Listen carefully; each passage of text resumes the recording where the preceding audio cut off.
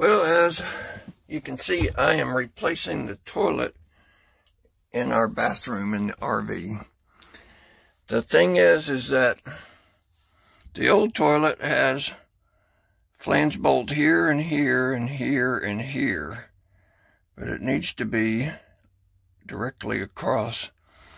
So I've got another flange that I could reorient like this, but that means trying to get this one off that's glued onto the pipe that goes into the black water tank.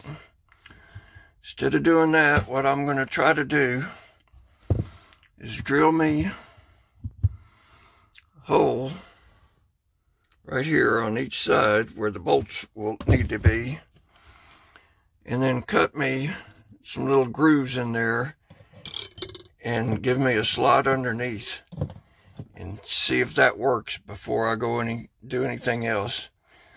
The other thing is I've got about 1.5 inches of plywood on the floor, so I can see around this hole here and back in that access. I can tell I've got a really thick solid floor, so maybe I could lag bolt it down too. I don't trust that so much. I'd rather it be clamped to the flange. So this is the way I'm going to try it first. If none of that works, then I'm going to have to try to get me a big hole saw and ream that out and try to get me this old flange out and a new one in. So wish me luck.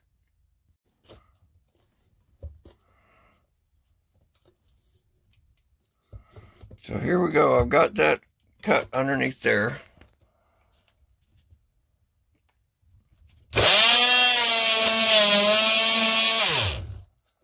Now I'm going to come down and cut these things here, these slots. Okay, so that looks like that worked for this side. I've got the flange bolt in here. That worked okay. So on to the other side. Okay, so that seemed to have worked. So I've got the flange bolts on there. Now I've got to replumb the water because it comes on the opposite side with this toilet also.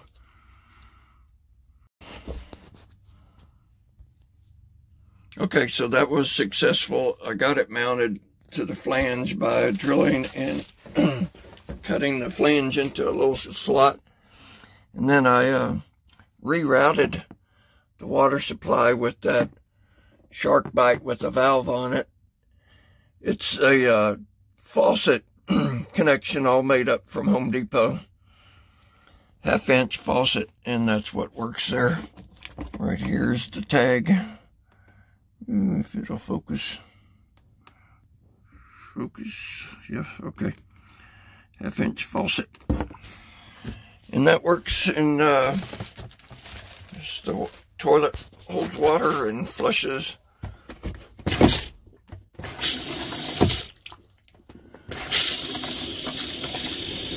So we're all good.